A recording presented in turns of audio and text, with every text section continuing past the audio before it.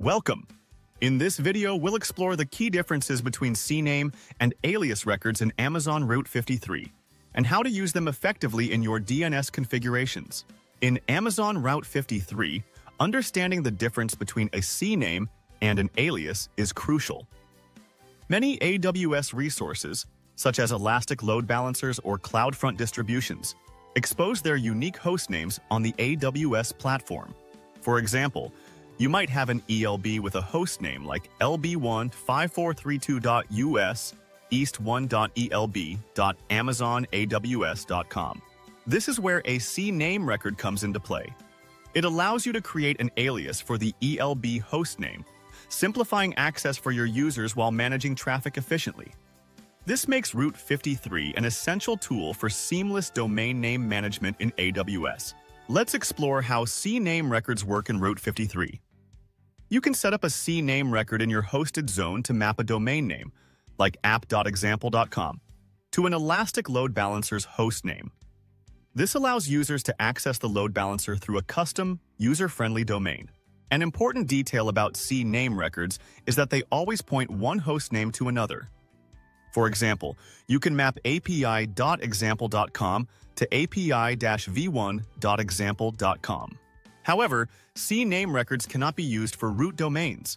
That means you cannot create a CNAME record to map example.com directly to api.example.com.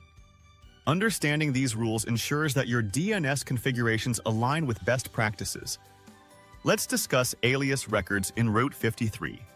An alias record is used to point a host name, such as api.example.com, to an AWS resource like api-v1.example.com.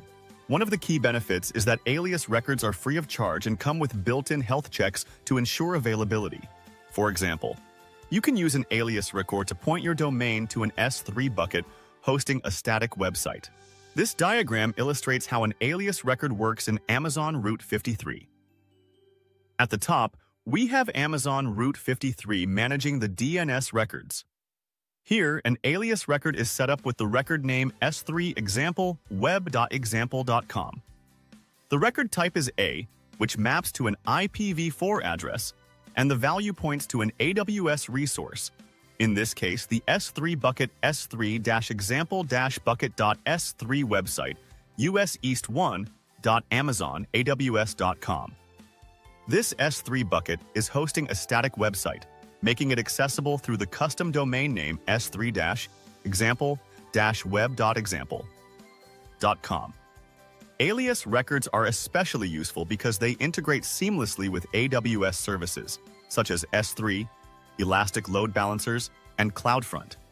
They also provide features like health checks and are free of charge when used with AWS resources. In this setup, users can access the S3 hosted website by entering s3-example-web.example.com, with Route 53 handling the routing behind the scenes. Unlike CNAME records, alias records can be used for both root domains, like example.com, and non-root domains, such as www.example.com. This flexibility and integration make alias records a powerful tool in Route 53. Let's look at the differences between CNAME and alias records in Route 53.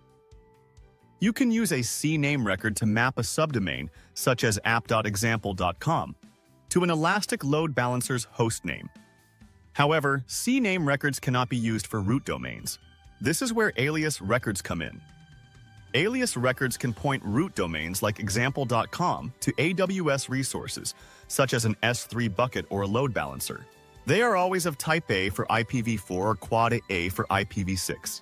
One key feature of alias records is that you can't set a TTL because they dynamically inherit the TTL from the underlying AWS resource.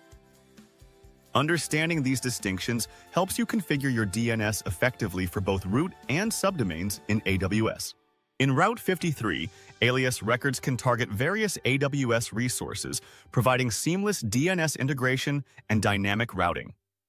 The supported AWS resource types for alias targets include Elastic Load Balancers, commonly used for distributing traffic across multiple servers; CloudFront distributions, ideal for delivering content with low latency; API Gateway, enabling efficient routing to serverless APIs. Elastic Beanstalk, for deploying and managing applications easily. S3 Static Websites, which allow hosting of simple websites with low costs. VPC Interface Endpoints, used to privately connect to AWS services within your VPC. The Global Accelerator, which provides improved performance for globally distributed applications. And finally, Route 53 records within the same hosted zone for advanced DNS configurations. Alias records simplify traffic management by directly pointing your custom domain names to these AWS resources.